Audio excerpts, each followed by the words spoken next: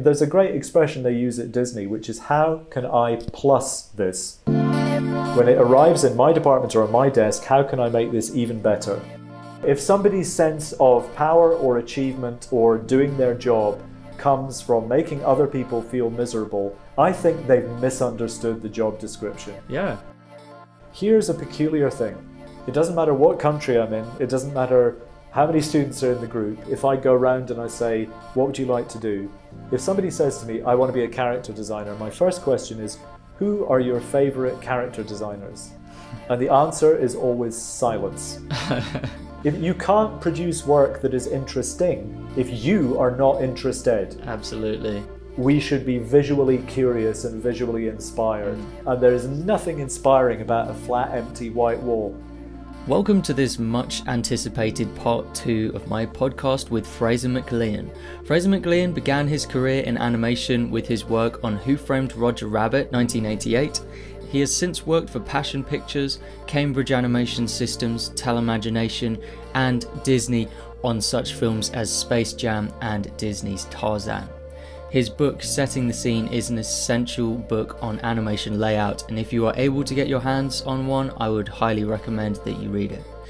We've got a really fascinating conversation coming up, but before we get into it, I want to address all the video creators who are listening, or anyone who has the potential to be a video creator. This podcast episode is sponsored by Storyblocks. Storyblocks is helping creators to bring stories to life by providing an unlimited library of over 1 million royalty-free, high-quality video, audio, and images through cost-effective subscription plans.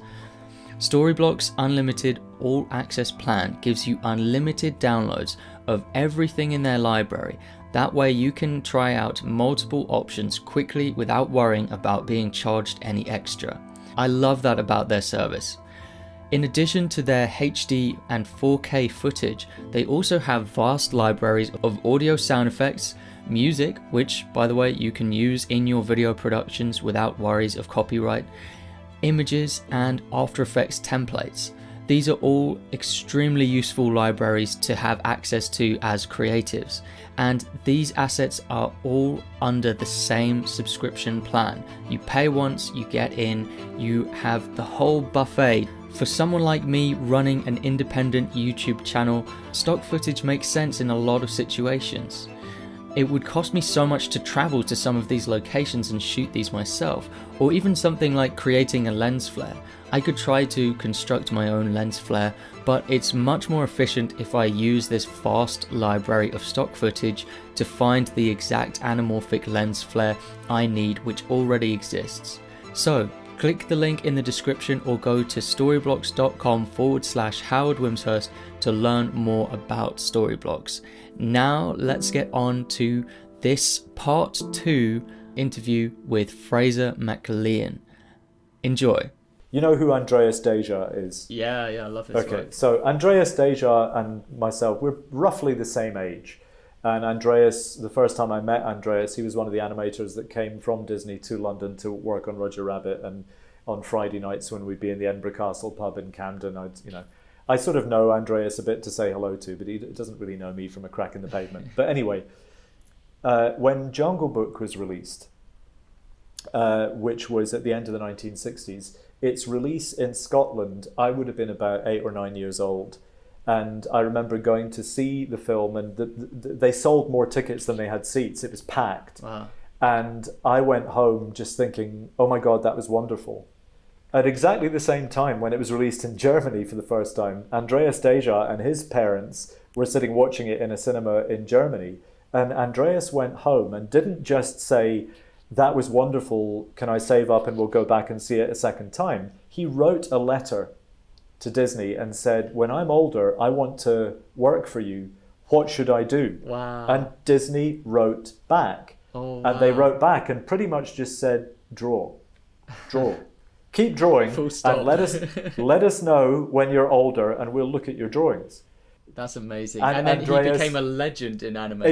Exactly. And he was, mentored by, because many of the 9 old men were still alive. Yeah. So when I was working on Tarzan, Joe Grant was still alive, Mark Davis, Frank Thomas, Ollie Johnson, Ward Kimball, these, and even, the Eric Larson, Wooly Writham and all those guys were, so a lot of the people in Andreas's era and, Bill Croyer and all those people it was the 9 old men who taught them.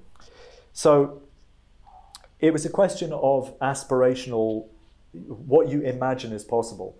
And one of the things that I repeatedly have to describe to students, because this is important, my experience of animation as a child was I was a consumer of animation. Occasionally, like other people, I would make little flip books on the corners of my jotters in school or stuff, but it was never presented as something that you could do when you were older. It was something that was done by people on the other side of the planet. And when I was growing up in the 1960s, you didn't get on a plane. We didn't travel. The people who got on planes, hardly anybody traveled anywhere by air. It was the most insanely, expensive process. We had a kid in our class whose dad ran a stereo supply shop, so he had a little bit of disposable income. And he took his family to Disneyland one summer. And when my friend came back from it, he was like a god in the playground. Not just because he'd been to Disneyland, he'd been on a plane. And I remember the conversations where half of it was about what it was like to be in Disneyland, half of it was like, what was it like to fly? And of course, so when we came home from school, Hanna-Barbera would be on BBC. And we grew up with only 3 television channels. There's BBC One, BBC Two, and ITV. And one of the things that was helpful for me when my career did start in the 80s was that Channel 4 was launched in 1982, the year before I graduated, and its whole remit was to make possibilities available to voices and creative people from the marginal communities who were not usually represented or given access to mainstream television media. So Channel 4 was really important, but when I was growing up, there were only 3 channels. So you would come home and it was scheduled so that Top Cat or the Flintstones or whatever would be on when you got home from school. On a Tuesday evening, there was a double bill on BBC One of old Tom and Jerry, the MGM Tom and Jerry, not the later ones. And my dad always made a special thing about watching those, and we would all sit around, and that was amazing. And even as a child, I could look at Fred Flintstone and Barney Rubble and Tom and Jerry, and I could see there was a huge qualitative difference. Yeah. I couldn't necessarily articulate why one of them looked better or fancier, but as God is my witness, we were all watching television in black and white until the mid-1970s in the UK, but the only time you ever saw Disney was at holiday time. Christmas and Easter, and in the summer they would have these big Disney specials, and sometimes on the weekend they would buy in the Disney Wonderful World of Color and you'd see a little bit of the behind the scenes, but you couldn't buy and take home a Disney movie on VHS until much, much later. So we didn't have VHS, we didn't have download. Some people would buy Super 8 copies of sequences of the movies, or you could buy toys that had cartridges of them, but you couldn't take Disney home.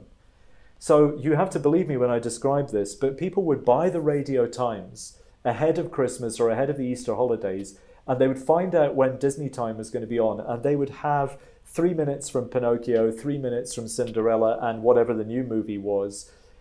And while that was being broadcast, the streets were empty. If you looked out the window, everybody timed. Everybody was at home because you couldn't record it and watch it later. You had to be home, you had to be watching it. And you had these different levels of Disney was operating on people's feelings and emotions and whatever at a high level of intensity that simply wasn't the case. So I had this like 3 levels of like Hanna-Barbera, MGM, and Disney was like crack for the eyeballs. And it was just people were so, it was just completely, don't do drugs. I'm just saying that figuratively. It's so when I went to art college, I was not imagining that my desire to be able to draw like Velázquez or Raphael or Michelangelo or any of these people, that didn't have a context in which to thrive. But the teachers, mostly, not all of them, but the majority of the teachers that I came into contact with in my 2nd, 3rd, and 4th year, when you had to specialize, were extremely negative and unsupportive. And the external tutors that came in were equally unsupportive. Wow. Why? You as well. Because I did not have a style. What I was doing was not cool or edgy. And all of the illustrators that we were supposed to look up to, I can tell you their names, you won't know who they are. They were famous at the time, and they were winning prizes, and they were doing all this kind of stuff. But I was repeatedly told that my drawing was boring, traditional, whatever. And I began doing work on videotape, partly to avoid the confrontation, but also because I really wanted to work in moving image. And they bought all this equipment they didn't know what to do with. And I didn't stop doing those kinds of drawings. I just stopped showing them to my tutors. I don't call them boring. I call them timeless. You know, they're going to remain good drawings. So I wound up going into training as a film editor. So all my drawings went into a big portfolio under my bed, and I was carting them around with me. And I took them to London with me when I moved to London. So the morning that I saw the job advertisement with a little picture of Mickey Mouse at his desk saying Walt Disney Animation is looking for talented animation personnel to work on a movie in London combining live action, I didn't even send artwork. I just wrote into them and I said, I want to work on this project, and I've been working in film editing for all these years and whatever, and they didn't reply. So I got the phone number and I called up, and I was put through to a young Don Hahn, who went on to produce, you know, Beauty and the Beast and Lion King. And he pretty much got my letter out of the trash can. And he went through it and he said, well, we really don't need anybody. The cutting room here is really small. He went, hold on, you went to the art school in Glasgow? Can you draw? And I said, yeah. And he said, have you got figure drawing, perspective? I said, I've got a ton of that stuff.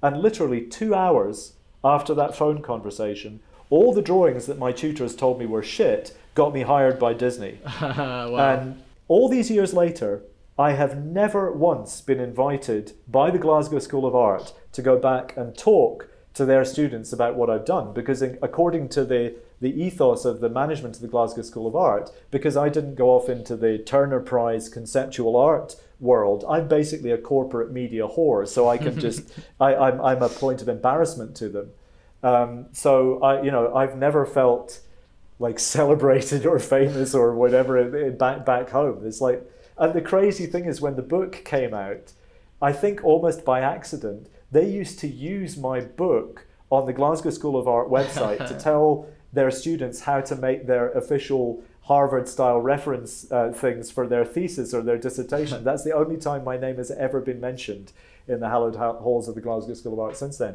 So your question about teaching. In my view, well, all the teaching I do is based on a very simple idea. Stuff I wish somebody had told me. That's it. Yeah. I do not see it as my role to judge. I'm not there to police what they do. I'm not there to make people feel awful.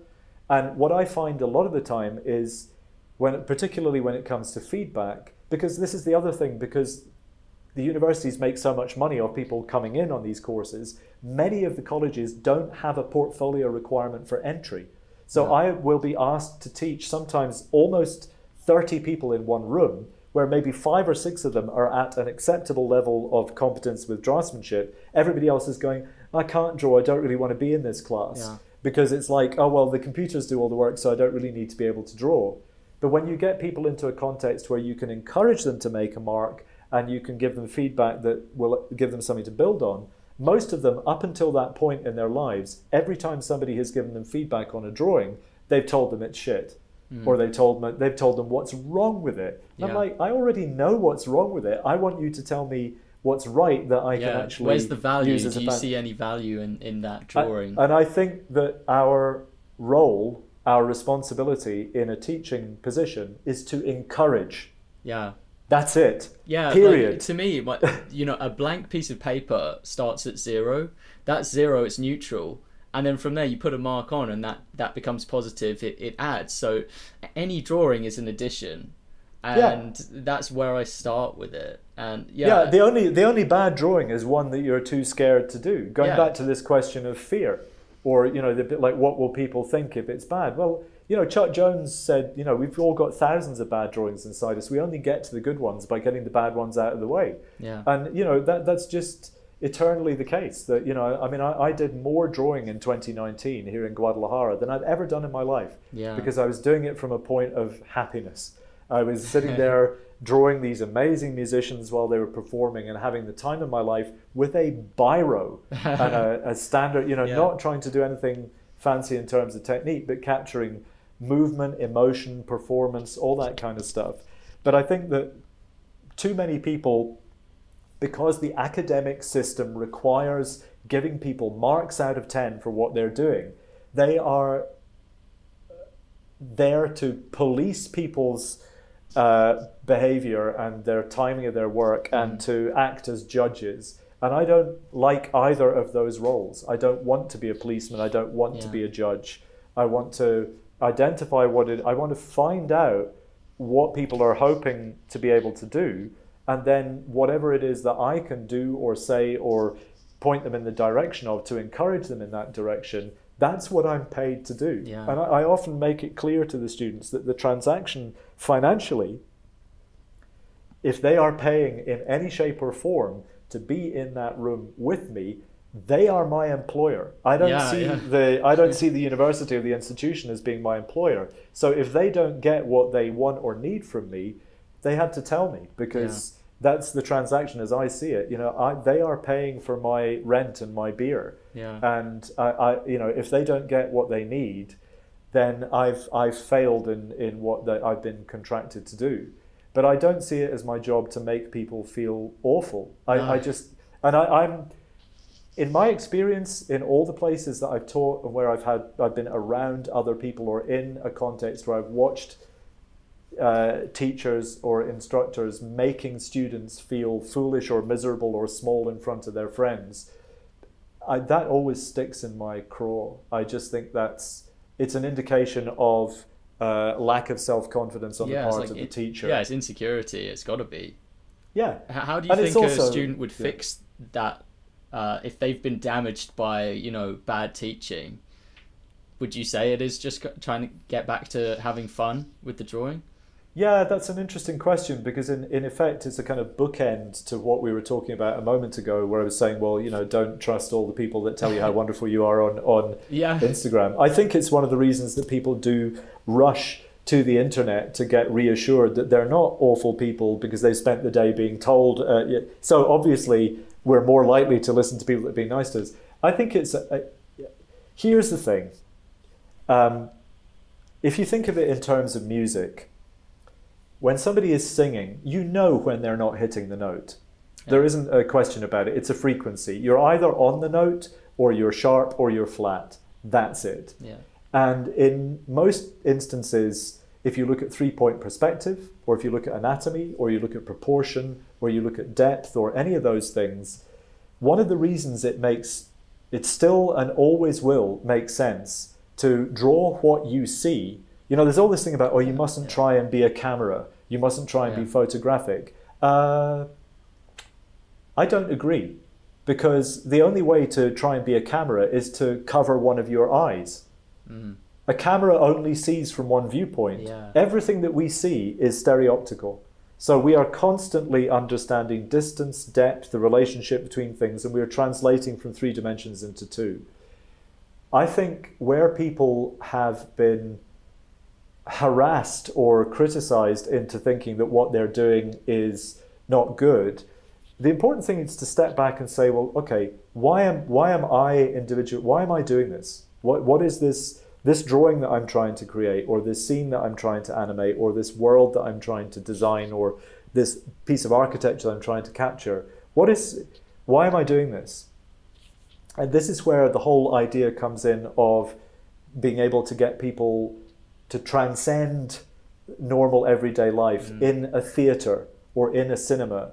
When I was writing the book, I had to do a lot of research to discover the source of the expression, the willing suspension of disbelief, where you give yourself over to the person writing the book or performing the play to say, I know this is artifice, I know this is fake, but for the next couple of hours, and this is the contract that we enter into. If we go into the cinema, when we can go back to cinemas, and we buy a ticket to see this week's movie, The contract we entered into is, I give you my money, you are going to lie to me for the next 2 hours and make me believe that these characters exist, make me believe that what they're going through matters, and make me believe that that is a world that I also want to enter into.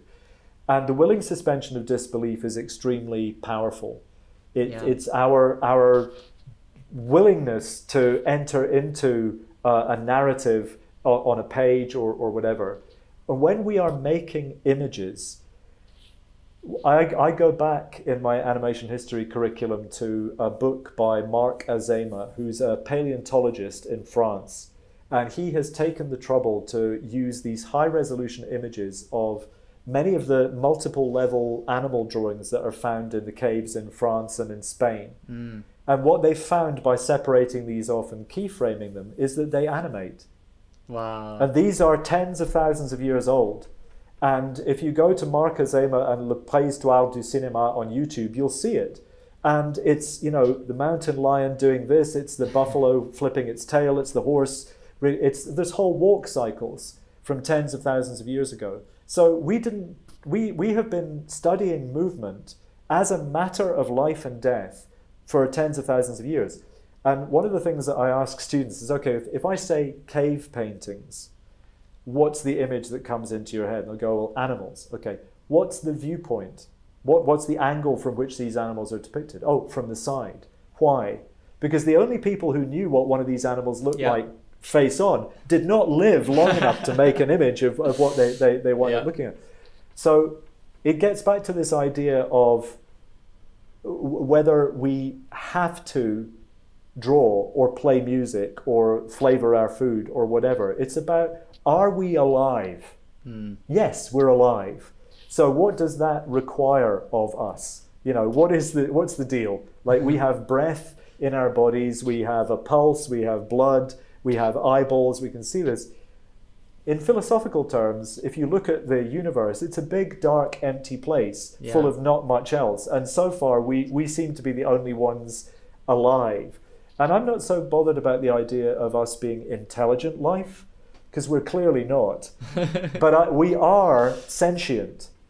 We are aware of things. And I think our job in the universe, as the little composite bits of carbon and whatever we are, the thing that we are able to offer as our reason to be here is that we are aware. Yeah. And we share our awareness of danger or love or wonder or something that's funny through how we communicate. Yeah. And we are blessed with the fact that not only can we communicate by touch or sight or language, we can communicate pictorially. Yeah. We can make people's emotions change by presenting different colors.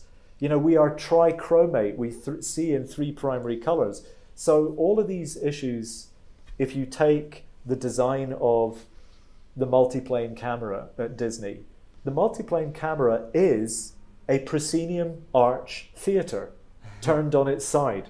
Yeah. So the camera is where the audience would be sitting looking through the curtains. Yeah. So the whole thing is artificial, but it's also that idea that we sit in the dark, round the campfire, we go into a theater or a cinema, what's the first thing we do? We put out the lights. Yeah, it's the next manifestation of that, something that's been happening for millennia across the world, across different civilizations. Some civilizations that have never even had contact with each other, we find that they're still doing it because they are living sentient beings. Colombia, they've discovered this huge rock face with all of these pictorial representations in the rainforest, and it's been sat there and nobody's seen it for 10,000 years.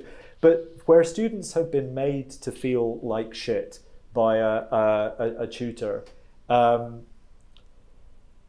when anybody has been made to feel like shit by any other person, more fool them. Yeah. You know, if somebody's sense of power or achievement or doing their job comes from making other people feel miserable, I think they've misunderstood the job description. Yeah.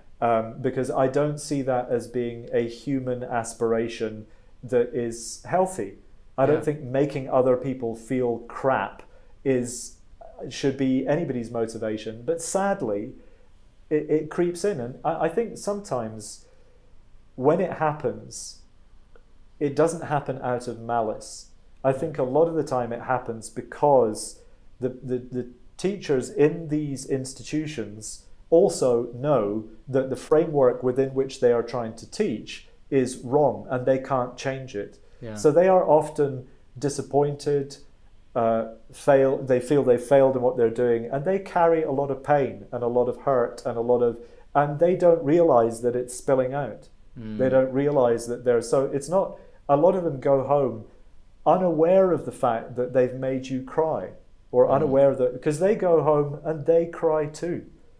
It's a really, really, this is why I think the situation needs to be addressed, because it is causing people so much sadness and causing people so much discomfort and uncertainty, and that should not be the function of it. But it can only be the function of it if there is no consensus about why we are learning these skills. So in any instance where people have been made to feel that they've failed or they've done the wrong thing, you often have to ask of whether what you were aiming to accomplish with your drawing or your animation or your design is actually what the institution or the course or the tutor was asking you to, because you may just have been trying to do two different things. Yeah. So it's not necessarily that you've failed, it's just that there wasn't a clear enough agreement about what the goal was.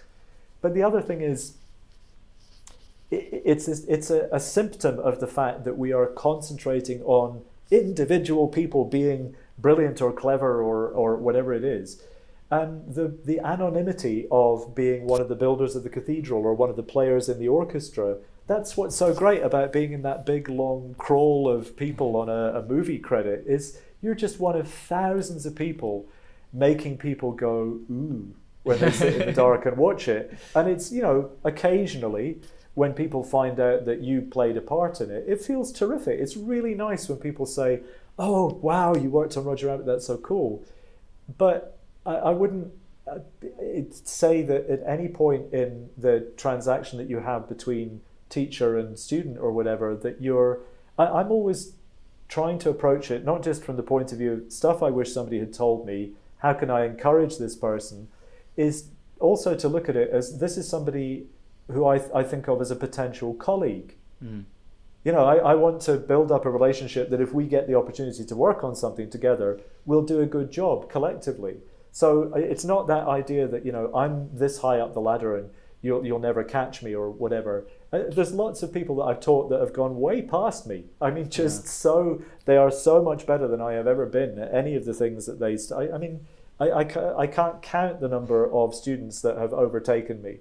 But that's cool. That's great. As opposed to thinking, like that wasn't the idea. Like I only ever wanted you to get to this level, so I'd still be, top of the heap. With these big productions which involve multiple people, Roger Rabbit and whatnot, did you ever feel kind of unsatisfied with the fact that you're looking at this thing that you maybe don't identify as being your vision, or do you ever kind of look for the little part that you did in it and say, oh, that was my piece, I'm really glad with that? How do you find fulfillment in something which you can't really identify as your own? I think that's always the case. I mean, because it's not yours, and that's not why you're there.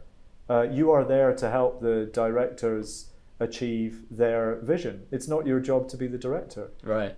So the parameters within which you get the chance to shine are very set parameters.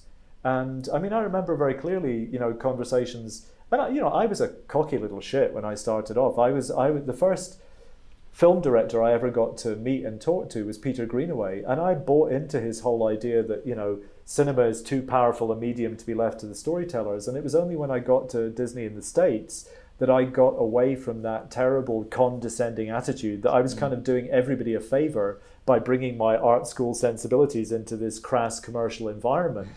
And it was only when I realized that I was the one that was being crass that I began to realize what the power was of popular cinema.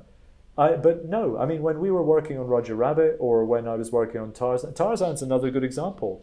Tarzan was not an original property. Tarzan was Edgar Rice Burroughs.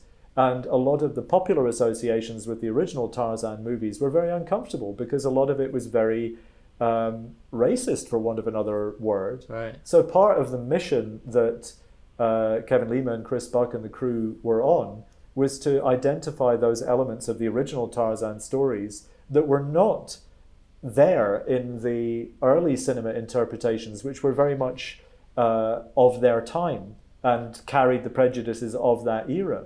So they were looking at a much more contemporary and much more ecologically and socially conscious narrative that could be brought out of Jane being made into a stronger character, the relation between man and nature being emphasized, the futility of violence as a tactic, and all these things. And at the beginning of the process, I just signed a contract, and it's like, my next project is Tarzan. My last one was Space Jam. I've only ever watched Space Jam a few times. You know, I built up a lot of very important relationships and friendships through the production, but the movie itself is not, it didn't have an impact on me as a movie the way that Roger Rabbit did, or Tarzan, or Little Dorrit. But that's always the case. You know, if you're, in the same way that if you're an instrumental player, you know, I know a lot of very accomplished orchestral musicians who don't particularly like Stravinsky, or who don't particularly, but if they are asked to take part in a performance of The Rite of Spring, they will give it everything, because that's what you do as a musician, and it's what your role is. It's this idea of the difference between being Picasso and the single signature in the bottom right of the canvas. You are not a single signature in the bottom of a canvas. Not when working on a film, You are stuck there in a crawl of other people that either suck it up and go with it, or you're just going to be at war the whole time with your circumstances. It sounds very much like you have the kind of solidarity and faith with your team members, that you trust them to do their part, and you're going to do your very best with your part. And that's like the beautiful thing about collaboration. There's an interview with that I saw with Mark Andrews, who worked, you know, he directed Brave, and he's you know, and I interviewed him for the book, and the guy's an absolute genius guy, fantastic storyboarder.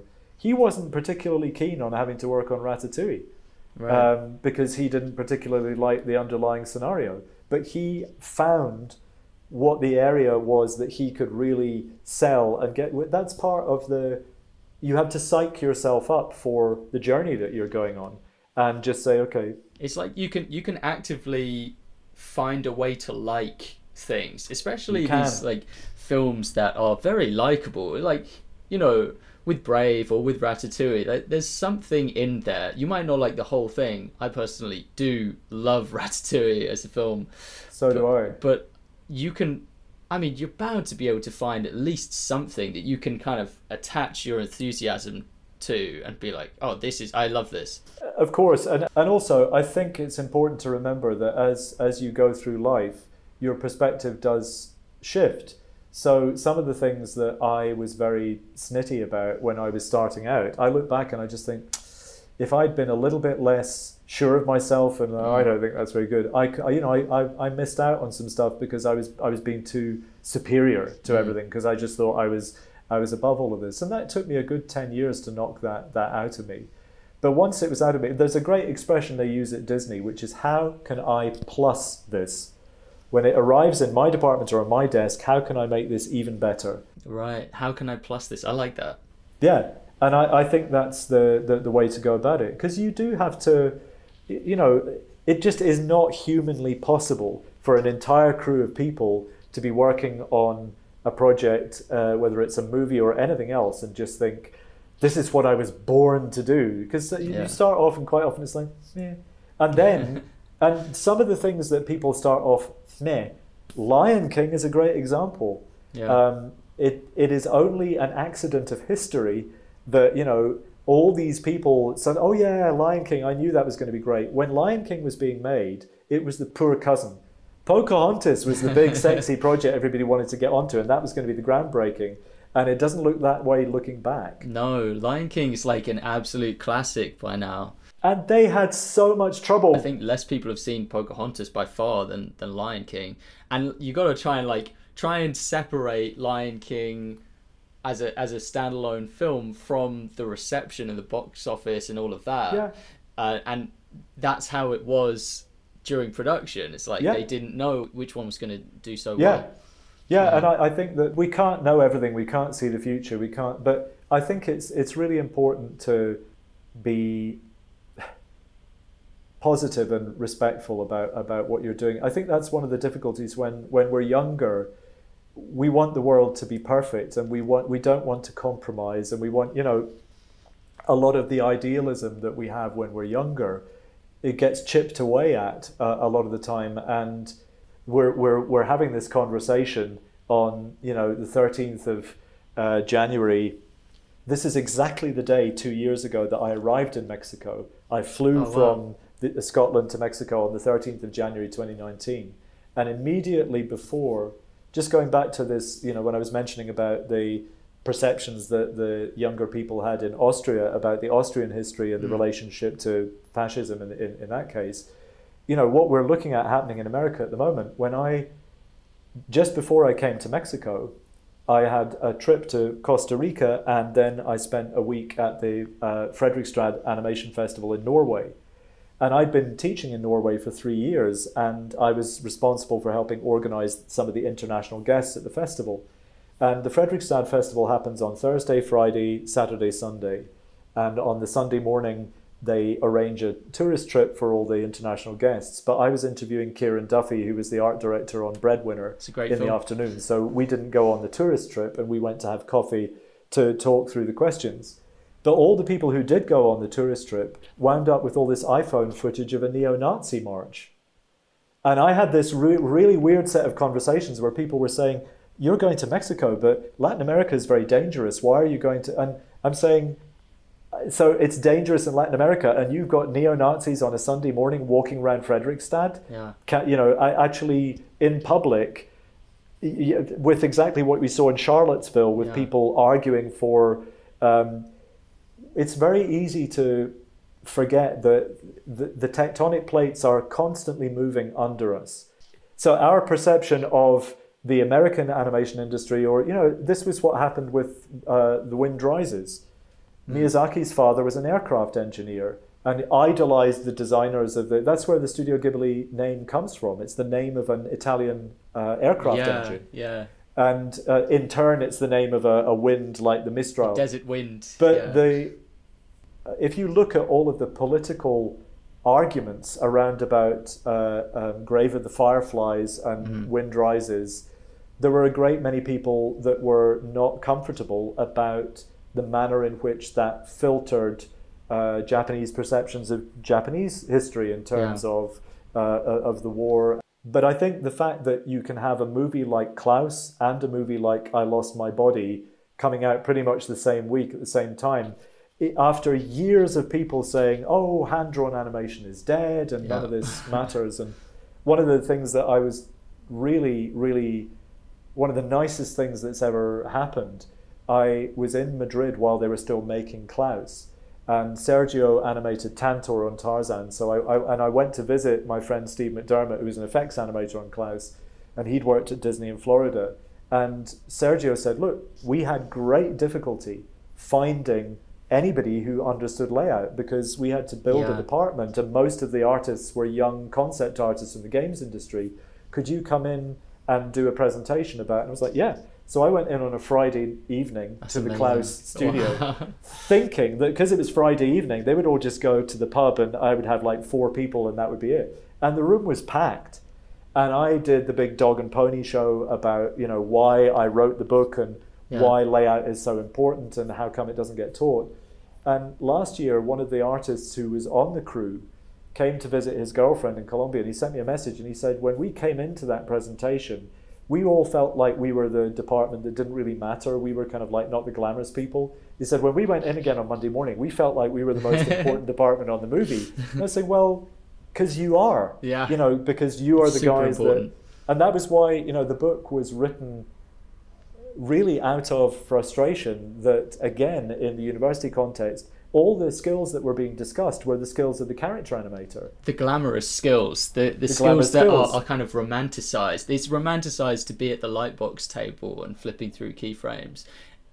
but then there's like a lot of practical implementation with things like the multiplane camera, how to line up each shot, and also like how to plan it so that you have a better time later on in compositing. These are not quite as romantic, but try making a film without those experts. And here's the deal, and I hate to blow everybody's cover, but if you sit down as a character animator at Disney on any of these movies, your start and end positions for the character are worked out by the layout department. You don't do it. You don't decide where they are. You don't decide how big they are in the frame. You don't decide the path of action. You don't decide any of that shit. That's all worked out. I mean, I'm overstating the case, but the idea that all of the brilliance of the performance and the staging and the choreography comes from the character animators is simply false. It's not how it happened historically. And it's still not how it happens today. And the idea that, the first college that ever invited me in to teach, I had the course leader, when I was saying, well, you don't have any of the kit to do layout properly, how do you handle it? And the course leader was like, what's layout? And I'm like, you are supposed to be teaching this to a university degree level, and you've never heard of this. And because I asked a lot of people that I knew in the industry who were layout artists, it's like, am I being an idiot? Is there a book out there and I just can't find it? That's how you know your book is needed, that you couldn't find a book that you wanted. Because I was building up my own library of books on storyboarding, and the response everybody made was, the book is not there yet. It would be great if somebody wrote it, but it's going to be a really difficult thing to do because everybody has a different definition of layout, which is why one of the opening chapters is called What Do You Mean by Layout? Because everybody has a different definition. I mean, even as I was reading that, I was thinking, like, I have a certain idea in mind of what I think of as layout. I mean, I see the thing I admire about layout, not necessarily what I would contain it in, but it's like creative problem solving. The storyboard artist or whoever the visionary is, they have a vision of how they want it to look, and then the layout artist is instrumental in having a practical means to doing that. If you want a camera sweep over a landscape with like a bird soaring off into the distance, okay, well, it's cool that you have that idea, but how do you do that? And that's maybe why they're the unsung heroes, is because people seem to place way too much value on the idea and not as much value on the execution. I think it's also down to the fact that in the period of time where Disney always did behind the scenes footage, but once we had VHS and DVD and Blu-ray, it became the thing to have the commentaries and it became the thing to have the behind the scenes. And I'll give you a good example.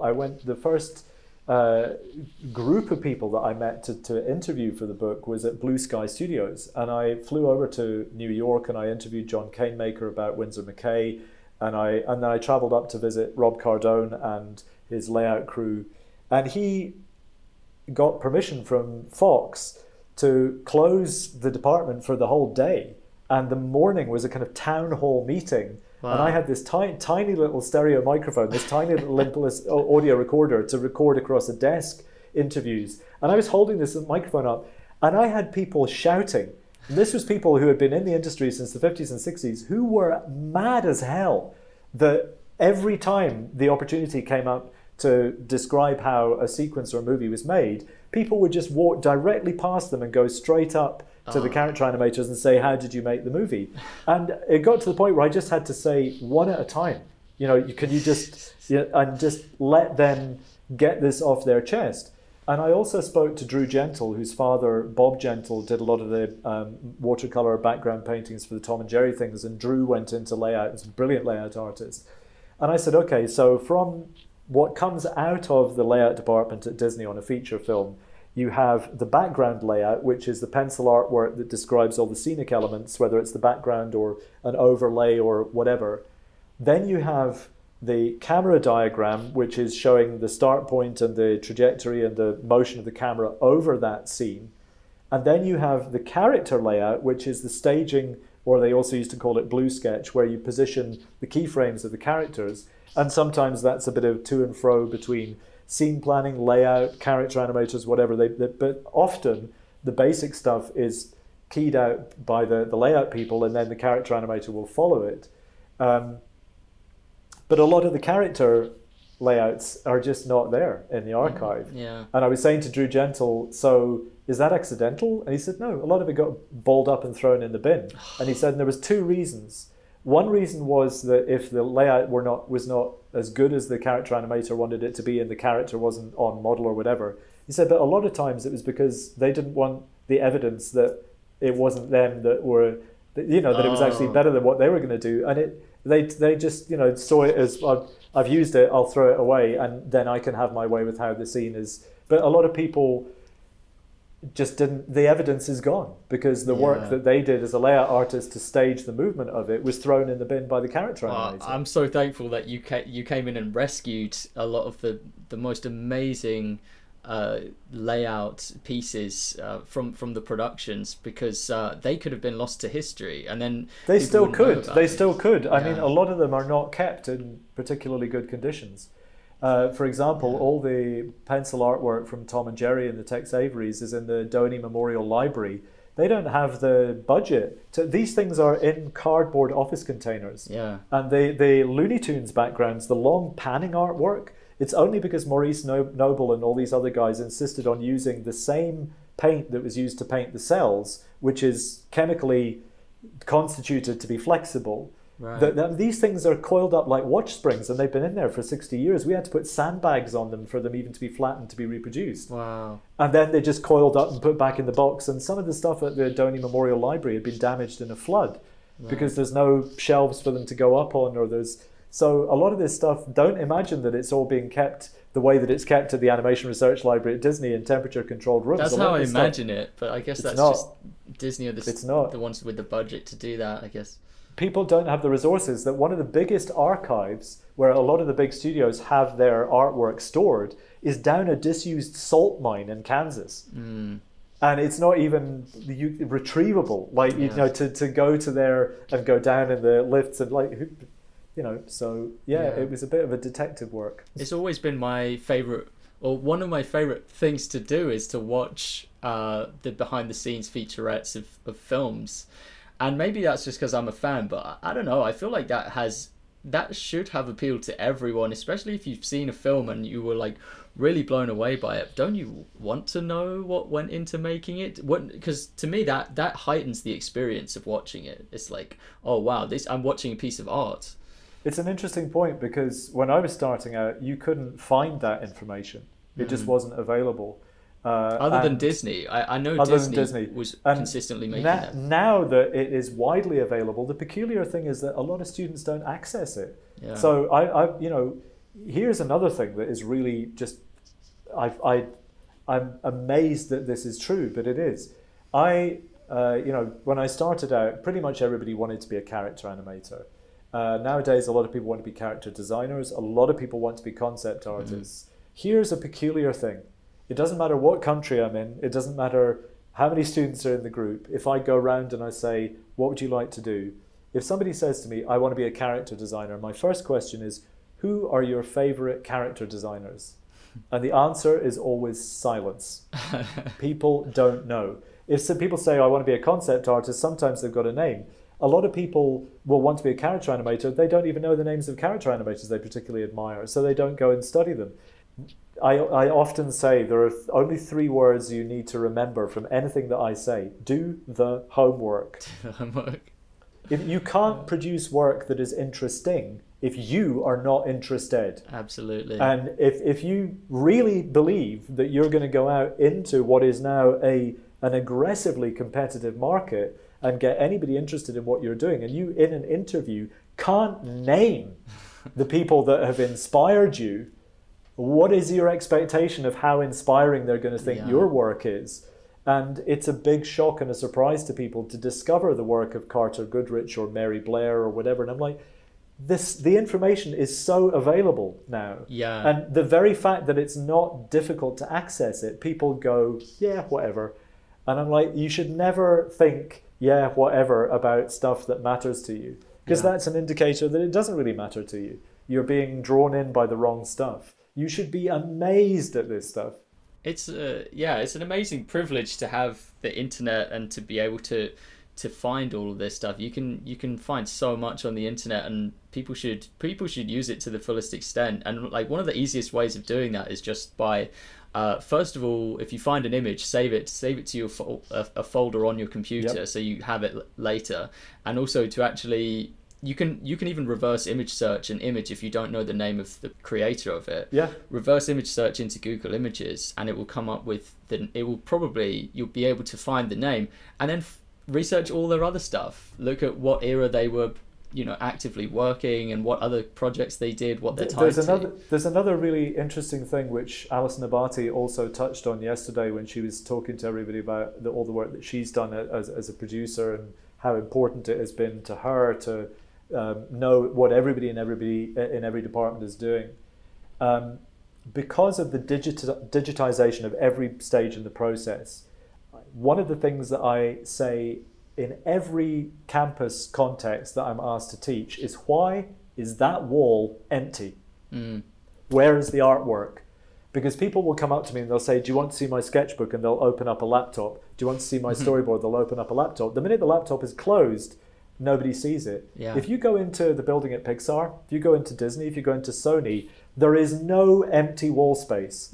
Every way you turn your head, even if it's something that was created digitally and then printed out and framed, or it's just been pinned to the wall, but you need to begin to inhabit the world that you're creating. And one of the most amazing things about working on Tarzan, one of the development artists they had was John Watkiss, who created these kick-ass life-size oil paintings that looked like John Singer Sargent had done them. If John Singer Sargent was... And I walked out of my office and that's what I saw. I walked into Tarzan's jungle. And even though the movie wound up looking different to John Watkiss's paintings, everywhere you looked, there was work by Maurice Hunt, there was work by Doug Ball, there was work by all these extremely creative and accomplished artists, some dealing in a cartoon style, some in a very photorealistic. Dan Cooper's color scripts. And a lot of people don't realize the physical importance of using the space around you. Nobody, and I'm saying this in front of an empty wall, there's a reason. I was just thinking that. I'm in a rented apartment, so I don't want to freak out the landlord. But everywhere that I am, that is my working environment, if you saw my office on the campus last year, people used to come to my office like it was a kind of freak show, because there was no empty wall space. Because the idea is, if we are awake, we should be visually curious and visually inspired. And there is nothing inspiring about a flat, empty white wall. But people are only looking at tiny little images on a tiny little screen, on a phone or a tablet, and I'm like, fuck that, get stuff on the wall. So the space that you inhabit in your cubicle or your corridor or your campus or whatever is permanently 24 hours a day sending you information about how wonderful this is going to look when it's up on the screen. And that is missing from so many creative environments these days, and more fool the people who don't understand why that matters. And yes, it costs you a bit on printer paper, but man, it pays off. Yeah, absolutely. I'm not really fully set up in my room right now, but one of my sheets, one of them's fallen down and I haven't been bothered to put it back up, but I think as soon as this is over, I'm going to put it back up. But it's the same for storyboarding. Even if you're using Storyboard Pro, or even if you're using a browser-based thing for it, you still need to be able to... I mean, this is different in the Japanese and the American tradition. There's very much a kind of like bookbinder approach to storyboarding in Japan, because they don't have so much room. But the big conference approach to it, where you get the big 8x4 boards up, still works, because you want people to sit back and all be able to see the drawings on the opposite wall. So I get students to buy lightweight architectural boards and mount their paper printouts so that they can count off the numbers of the, see the sequence emerging in front of them. Makes a tremendous difference. You can kind of read the story from left to right. Totally. And again, it's that thing of the relationship between the space in your head, the imaginary realm, and the physicality of the space in which you work. But as it's become increasingly private and individual and digitized, a lot of that is down here on the workspace on the desktop of the computer, and that's not useful. It's not healthy. and you know, people can make a tremendous start on their animation project with nothing. They don't need to wait until their new state-of-the-art tablet arrives. They can get a stack of A5 sheets of paper and start sticking them up on a wall. Do you have a wall? Absolutely. Yes, you have a wall. Do you have an adhesive? Probably. A5 sheets of paper, start drawing them, and then that's all they need. Hold on. I'll show you. Hold on. We're going to see something. I was working with one of the students, with a couple of students last year on a music video, and they're in a different part of Mexico at home. And, you know, so for us to be able to do the video conferencing with the client over the thing, and it's lightweight board, and it's just blue tack. That's what keeps the stuff up on the wall. But it means that everybody can sit back and go, I can see this. But if you're just flipping up one image at a time, many of the people that you're dealing with do not have the same visual literacy that you have. Yeah. And to be able to use the wall space for development artwork or for storyboard work or for design work in progress is extremely useful, and not enough people are doing that now. What do you think about committee decisions on storyboards versus like the individual's expression? Do you think something gets diluted when you have too many people, too many cooks in the kitchen with a story? Depends on the kitchen, depends on the cooks. The best example I can give, because this was all new to me, I mean, when I started work on Tarzan, most of the work I had done had been very departmental and very closed off, you know, because on Roger Rabbit I was doing effects work and lighting effects, and work would arrive on my table, I would add to it on my desk and send it off to somebody else. But I had very little opportunity to go around the building and see what everybody else was doing. On Tarzan, when I got hired, I was still working on Space Jam, and Kevin and Chris, when I went for the second interview, they said, do you have any, we'd like to offer you the job as artistic coordinator, but do you have any reservations about it? I said, yeah, I've got a bucket full of reservations because I've never done this before. And I said, you know, I've not actually been involved in one of these movies from the story conferences through to the Happy Meals. And he said, well, how could you? You know, we've been the only studio doing this up until now. So he was the guy that really introduced me to this idea that the only stupid question is one that you're too scared to ask. So he said, while you're working on the movie, if you hear us using any terminology or vocabulary that you're not familiar with, put your hand in the air, stop the meeting and ask, and we will tell you. And nobody will think you're stupid for asking. And the first time that there was a really big collective conference for one of the sequences was the baboon chase, because that had to go into production first because it was a lot of the deep canvas shots, crowd scenes with the baboons, a lot of camera movement. It was intense. And you don't leave that shit till the crunch time. You get those ones out of the way early on. And they had one of the biggest story conference rooms in the Disney building on Riverside in Burbank. And Glenn Keane flew in from Paris because it was partly done in Paris, partly done in Burbank. We had the Ken Duncan and the Jane crew there. We had the story artists. We had Bob and Noni, who were the writers, Chris and Kevin, the directors, and the two Dans, the art directors. And it went on for hours and hours. And halfway through, they stopped for refreshments. And somebody brought in a tray with coffees, mineral waters, whatever, and put everything down. And she was just leaving. And she looked across the room towards one of the big 8x4 boards, and her eye stuck on something on the board. And everyone in the story crew was like, "What is it?" And she was like, "Oh no, I'm not on Tarzan, and I'm not." And they went, "No, what have you seen?" And she was like, "Really, I'm not involved in this. It's not." And they went, "No, just what are you looking at?" And she just went, "Well, won't that be funnier if this happens first?" Wow. And they just went, "Of course." And they changed it because they had been like this with the project for weeks. Yeah. And it took somebody coming in from outside to notice that there was something that needed to be switched around. And that was somebody plussing something. Yeah. Even though it wasn't her job to do it. And even though she was not on the crew, if it makes it better and it makes it stronger, it goes in. Yeah, a good idea can come from anywhere, I guess. And it's ordinary people that are going to be watching it at the end. So exactly. But also, there is that thing of being so up close to what you're doing that you just you lose perspective on it. Yeah. But the important thing in your question about whether somebody's individual vision can be. I mean, I think it's a question really about the auteur approach to movie making, and I have zero patience with that, I have to say, because really? like I say, my first idol was Peter Greenaway, and I think he's an important figure and a fantastic guy, and he was nothing but kind and encouraging and sweet and pleasant to me. But it took me a long time to realize I didn't really like his films. There were things about Prospero's books that I loved. There were things about all of the movies that I admired. I think The Cook, the Thief, His Wife and Her Lover is amazing. I think Draftsman's Contract is great. Do I actually enjoy of an evening or on a weekend sitting down and watching them? No, I don't.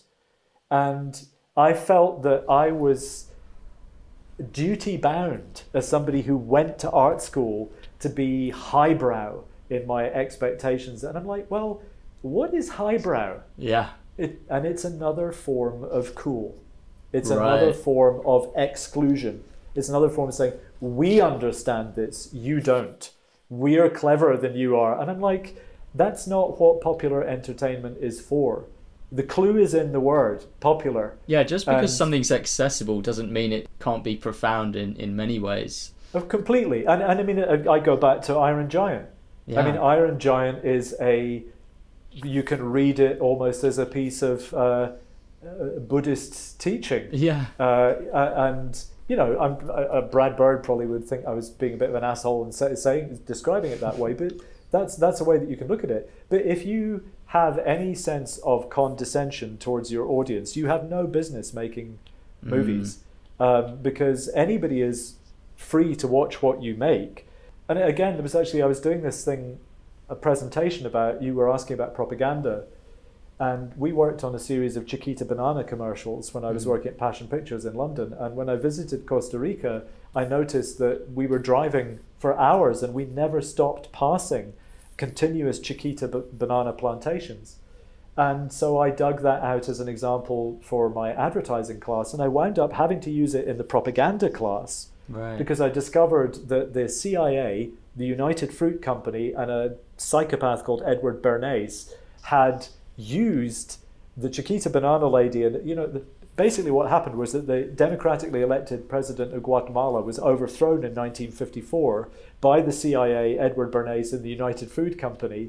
And here was this cartoon character selling bananas. That's where we get the phrase "banana republic." Oh, right, yeah. So here were animated cartoons promoting fruit products, and the United Fruit Company owned the communications network, they owned the travel network, they overthrew a democratically elected government on the strength of selling bananas. So this whole idea again of, I know that's a long way removed from the idea of auteur filmmaking, but you got to bring it back now. Well, but the point is this: if you put all of that time and energy into making a world and a characters and a story convincing, you have to have concern and respect for the people that you are aiming to convince. And in the research that I did for that pair of classes on animation in advertising and animation in propaganda, I discovered also that Frank Capra, who directed It's a Wonderful Life, he was in the American Forces film unit during World War II, but he was thinking of abandoning his career as a commercial movie maker because people were so insulting about his films, and they referred to them as Capra corn. And what made him decide not to stop being a movie maker was that he and a group of American movie makers were invited to the Museum of Modern Art in New York to watch René Liefenstahl's Triumph of the Will. And he was so horrified at how brilliant that film was at stirring up hatred that he realized that if one more filmmaker with a positive agenda left the table, it was opening things up to the negative voices to be more influential. And with what's unfolding at the moment, that has never been more important than now, because we're into this world of post-truth. post facts, Yeah. fake news or whatever. So those of us who decide that our business, our work, is to create imagery to make particular stories convincing, we are part of a very powerful network internationally of people who do that. So we had better be doing it for the right reasons. For the right reasons, yeah. Otherwise, who's going to address the issues of climate change? Yeah. Who's going to address the issues of social inequality and the gap between rich and poor? And down through history, you look at the history of drama, satire, comedy, whatever, you look at Walt and El Grupo, animators play a part. And I think that the idea of wanting to realize one single artistic vision smacks to me of a kind of selfishness and conceit that is not, it's like I'm the most brilliant person in the room. None of us is the most brilliant person in the room. You know, we're lucky to be in a room with other people who are not like us. And it's not a qualitative thing on a scale of 1 to 10. We're different. And I think that you know, there's room for it. You know, there's auteur movies that I can enjoy, but my most miserable working experiences ever have been working with or for people who got really successful really early on, and they think their shit doesn't smell. And they, I won't name names, but you know, it's not a great scenario, because it gives you a warped idea of your own importance, and none of us ultimately is, you know, we're kind of in service of something. As storytellers, we are custodians of what we believe to be important, and we have to be prepared to defend that on, you know, something slightly stronger than I felt like it, you know. It involves too many resources and too many people, and it is designed to influence an audience, and that is not something that, you know, all those freedoms come with a matching responsibility or set of responsibilities. I think it's at the moment what is happening around the world with animation as a medium or as a group of media is really exciting. But I think it's also a point which we've got to be, we have to appreciate that we are not in a separate bubble. We're not in some, you know, we are on the ground with everybody else, and the problems that are around us every day are ones that we are all going to have to play a part in solving. So it's connected, and what we do as filmmakers has real impact on the world. And it does have, and we have historical evidence to demonstrate that, and we have living evidence to demonstrate that. People are influenced by moving images, and they're influenced by stories, and they're influenced by how it's presented, where they're produced by that. You look at the amount of news footage now, or documentary footage, that is accompanied by music that is supposed to be working on our emotions at the same time as the information. You know, it is designed to have an impact, and like I say, with that comes responsibility. And it's not just about whether people think we're clever, or whether people like our work, or whether people think we're cool, or we are going to die and people will forget our names. But even though most of the names involved in Pinocchio are, most of the public generally never knew it, that movie, every time it is re-released, still kicks ass at the box office. It's a masterpiece. I absolutely love Pinocchio. It's such a compelling film. Yeah. And Guillermo del Toro is doing his new version of it in stop motion, so we've got another one coming out. I wonder how that will match up. But there's a story behind that as well. If you go back to, because Pinocchio was created during the rise of Mussolini. Right. Pinocchio is not hundreds of years old. Pinocchio is not, I mean, the idea of Pygmalion or somebody falling in love with a sculpture or a puppet or a toy, you know, it's an ancient theme. But the actual Collodi episodic stories, his family tried to sue Disney for being disrespectful to the American culture. And this was all played out against the backdrop of the rise of fascism in Italy. Wow. So, you know, Pinocchio as a story doesn't exist in a bubble either. Go read, you know, do your homework. Go type in Collodi and Disney and find out how pissed the family were. That's something I'm gonna go down the rabbit hole and have a look at. Yeah, check it out, see what it is. It's kind of mind-blowing. Yeah, it's very easy to look at something like Pinocchio and just assume that it's like Cinderella, or, you know, that there have been these 1,000-year-old versions of it. There are versions up to a point, but the actual raw material is much more recent than people think. Amazing. Well, again, thank you so much for this. This is fantastic, and I think people are going to really appreciate all of the knowledge you've been giving us. Yeah. I'm actually just about to go back and fact check that, because I'm just trying to think, what were Collodi's dates, or was it his nephew, or I'm trying to remember what the actual timing was of the writing of it, but certainly the anger over it was at the time of the production of the movie, which was as the Americans were becoming involved in World War II. So that whole issue about how 43. What was the date when it was released? Well, that was complicated by the war, because all of those movies. The date of release of Pinocchio is 40. What am I saying about do the homework? And I can't. So the Adventures of the Adventures of Pinocchio, 1883, by the Italian writer Carlo Collodi of Florence. Pinocchio, the film, was 1940, but it was Pinocchio. 40. But it was Collodi's. I believe it was his nephew, who was objecting to the way that it was being portrayed. And again, this idea about the morality tales, the idea of why Pinocchio was this flawed character and why he would make bad decisions and all this kind of stuff. But it was seen by the Collodi descendants as being insulting to Italian culture, to Americanize it in this way. And actually, for a lot of people, the only reason they know about Pinocchio is because of the Disney interpretation of it. Yeah, but the original tales, according to Wikipedia, 1880s was Collodi's original, but his family, against the backdrop of what was happening in wartime Italy, were not happy about it. That's fascinating. It's very nice to see you, Howard, and thanks so much for catching up. Thanks for doing all these podcasts, and thanks for giving a damn about the medium and about the process and everything. It's great that you're doing this. So and thank to you, you found a fellow animation enthusiast with